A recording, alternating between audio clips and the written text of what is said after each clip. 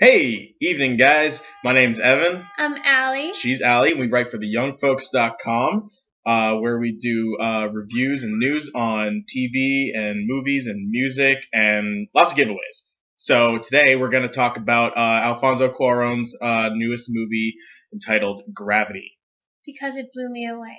And I wanted to talk about it some more. And I'm particularly glad that it ended up being not only a critically well-received movie, but it actually broke records because it dominated the box office. It did. It actually broke a record, I believe, previously held by Paranormal Activity 3. And dethroned it. Dethroned. I'm glad that it ended up being a great movie because now people can't use hashtag Gravity Sucks. It also is great because it means Sandra Bullock's a really big draw in the box office. And ladies.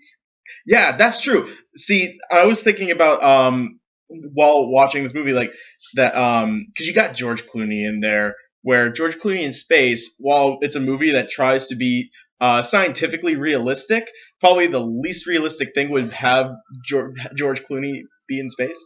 I guess that is the most bizarre part. But the thing is that your main character ends up being Sandra Bullock, who is a character that has minimal experience in space and is fighting for her life. And I don't know, that combined with, obviously it takes liberties with science, but who cares? It's the closest the audience is going to get to space ever. So all the little astronauts need to be quiet because or like people like Neil deGrasse Tyson, like he was complaining on Twitter. Let us enjoy it. You guys get to go to space. We don't. Well, that's the thing is that like it's dramatized in a way, but in an earnest way, and not only could get like younger people excited about stuff like science and space, which is something that I guess wasn't interesting to people since Toy Story. I'm not excited about space now.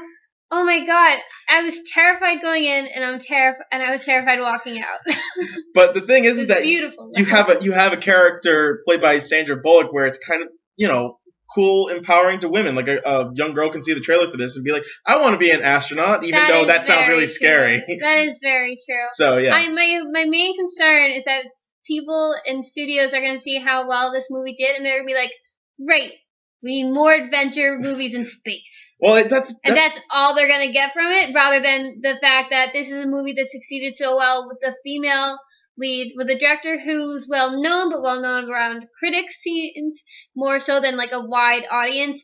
And it was a new, original idea, and it succeeded. And that's why I hope people see this movie and studios see this movie and be like, you know what? Let's take a couple more chances. Because I think that's what this movie proves more than anything, is that chances really pay off sometimes when there's amazing talent behind it. Yeah, seriously. And while, Sandra Bullock completely sold the character, because when you have a character that's almost entirely by herself in deep space, you have to have an emotional connection with the character. And while I thought that the way that part, like if I was reading it as a script, I would have felt like, okay, her backstory and our way of sympathizing with her is okay, but then Sandra Bullock's performance just makes it like just something else entirely. Sandra Bullock was a knockout, and a lot of people are going to be grumpy about that because people are still mad about her winning an Oscar for The Blind Side, which is understandable. But don't let your anger on one performance detract from the amazing work she put in here. She is determined, she's frightened, and she is so entirely watchable, and that's the main concern when you go into a movie where it's going to be mainly one person for the whole thing. You have to want to watch her, you want to have to like her, and there's just this innate movie star quality about her, the thing that makes her called like what is she called? I don't know. Like America's Sweetheart type thing. The things that Reese Witherspoon and her get labeled as. Or who else? Like Kate Hudson. They're American Sweetheart type actresses because people just enjoy watching them. So when you put one of those types of actresses into a really demanding role, it's always interesting to see if it pays off, and it does. I can't get over her performance. Yeah. It was so good. That, and to me, the performance of Alfonso Cuaron, like those two just entangled together, like forget George Clooney, those two were the two lead stars of this movie. Like, can I just mention that obviously it was a visual effect. The whole movie is a visual effect. If you guys don't believe me, I don't know what to tell you. But a lot of this movie was visual effects, and that first, what was it, a 10-minute tracking shot? It was like a 10-minute tracking shot. It could have been longer than one of Richard Linklater's. Oh, without a doubt. Yeah. Without a doubt. So, I mean... And much more technically demanding. It could have easily been other shots, like 4 shots or so spliced together, like he did with that one in Children of Men.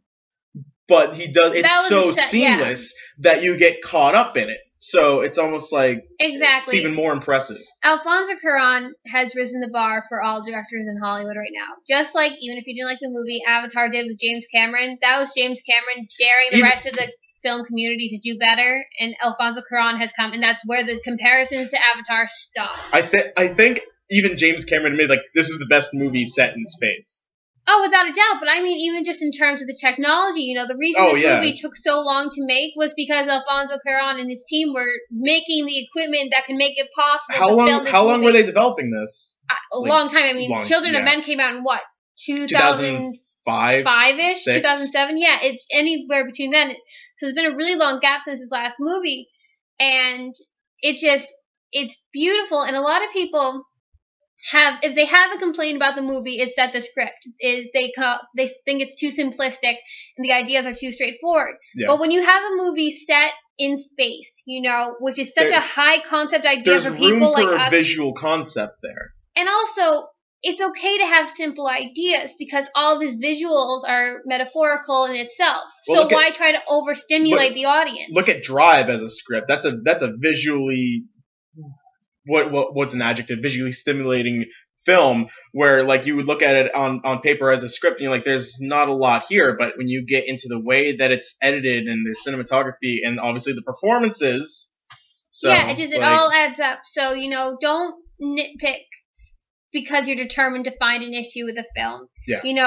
The whole point is this movie and maybe 12 Years a Slave so far this year have been the most visceral films I've seen, where you're just like, you are full body immersed in it.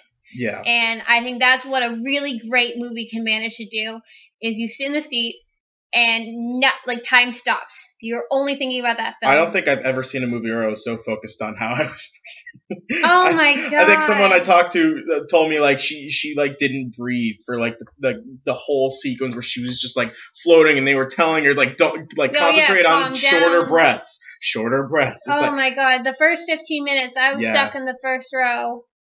Oh yeah. And I was dizzy. I was in the third row because it's the screening. I got there a little late and it was so packed. And I was like, I'm gonna be stuck in the third row. The only time this ever happened to me was when I was watching Dinner for Schmucks. Don't even get me started on that.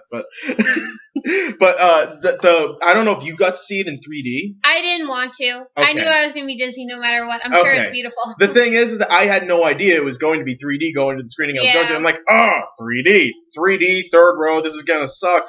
But I couldn't. That was the closest I would have gotten to an IMAX screening without actually paying for an IMAX ticket. Exactly. I can't think of any other example where a 3D technology for a film has been so utilized, if only for the sake of debris flying in your face. The only movie I can think as of recently that had the same effect in terms of like really submerging yourself into the world was Hugo.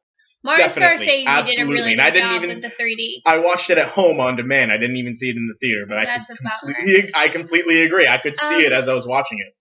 I hope with this movie that, one, the Oscars look at Alfonso Cuarón as a credible director, because he's a genius. This may not be my personal favorite of his work, just because I have like some really deep connections to A Little Princess and Y Tu Mamá También. Those were like my 2 first films that I saw by him.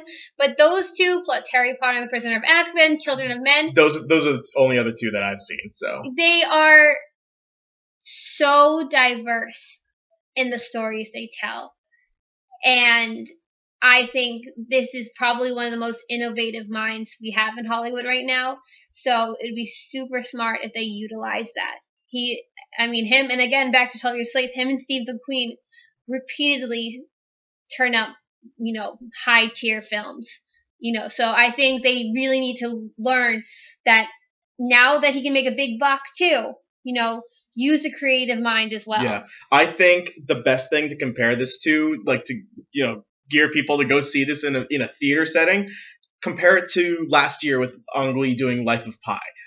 That's true. I felt like that the awards that Life of Pi was nominated for and won were deserved. Like, the visual effects were, like, that was the same kind of experience where you were just sucked into this experience of, in that case, being adrift on a boat. Like, you know, a million times better than what Open Water was trying to do. But then Gravity takes that and it feels like a small movie. It's a movie that, like, the way that it's put together feels like it would be constrained in a small space, and then you just let it go into deep space.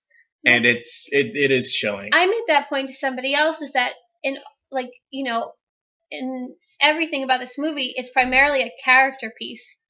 Because we're following one woman, and the most interesting thing I took from this film, that it isn't about surviving, it's about the will to survive. Yeah. And definitely. I think that is one of the most, like, hauntingly beautiful parts of a film I've seen. Woman versus nature. And or lack thereof. Yeah. And just to note, I've mentioned him previously before, but Stephen Price did the score for this film. I was confused that this movie was going to have a score. The score, but even more so for me, the sound editing in this movie is genius. It really is, because I felt like the only sound I was hearing was happening between radio conversation. Like, any explosions or, like, sounds like you could sense the lack of friction going on through this movie. Like, her trying to grasp things, like her glove would, like, hit something. You just hear a muffled thud. You, like, hear, and it's just so much different than, like, a Michael Bay movie explosion. Yeah, it just, everything about this is so intricate and is so beautiful. I wouldn't say if this is the only film, if there's only one film you see this year, see this. I may give that to 12 Years a Slave, but I'd give it to this because I haven't seen that one yet. It's just that, in terms of, like, importance, I guess. But I think, you know, see this film, especially if space doesn't freak you out. I mean, what would you give this as a rating? Me? Well, man, I know Tyler reviewed it on our site, and he gave it a 10 out of 10. I would, you know, no movies without its flaws. I would maybe give it like an 8.5. Oh, I would give it a 9.5 out of 10 for one reason. I really think that while George Clooney was good, in my mind, it seemed Robert Downey Jr. was supposed to originally be in that role. Was he? And I could see it. Could you imagine? I can see it when some of the banter he had. So that's maybe my own. I was gonna say he's much more quippy. He's almost too quippy for George Clooney. Yeah, so I guess it was a personal disappointment. It's like it feels like they ripped his character from Ocean's 11 and just put him in space. I'm like, all right, something happened. But I mean, realistically, I'd give it a 10. Yeah. I thought there is nothing I can fault about this film. Zero. I thought I can't even say enough good things about it. Yeah. The only fault I would say is a simple script, but even that 9. Whatever, man. So definitely go to our site and check out Tyler's review as well. He had some great things to say about the movie. I think that's it. And that's about it. We'll see you next week, where we're going to talk about some Halloween films. Maybe not in a top 10 list type of way, but we're going to talk about some of, you know, horror in Hollywood. Well, you don't watch horror. So we'll figure it out in the next week. We'll figure it out. We'll have a variety. Alrighty, we'll see you then. See ya. Thank you. You have to brake! Can's empty. You're gonna hit hard, grab a hold of anything you can.